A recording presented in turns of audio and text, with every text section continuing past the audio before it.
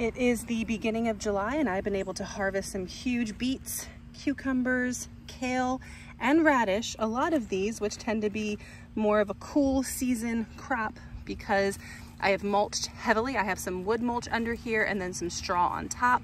And that's just to give me a base to be able to plant into. I can move the wood mulch, push the straw to the side. But then when the seedlings are growing, I use the mulch because it's a little bit softer. I like to move that around the young seedling until it's bigger. So I have been able to grow a fairly lush garden. Again, I can't say that we've gotten, I don't know, even a total of 1 inch of rain in the month of June. Maybe I'm being a little bit extreme, but not by far. We have some turnips here as well that are doing great. Some more beets, bell pepper, some tomatoes. And I will say my tomatoes are a little bit behind this year. So maybe that is because of the drier weather, but I've been trying to be a little bit more consistent with watering them.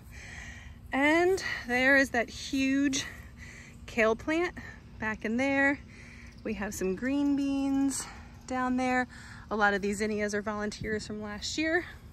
And there we have, that's almost entirely cucumber and a few plants that I've let go to seed to help with the beneficial insects. But overall, I would say that the garden is looking great.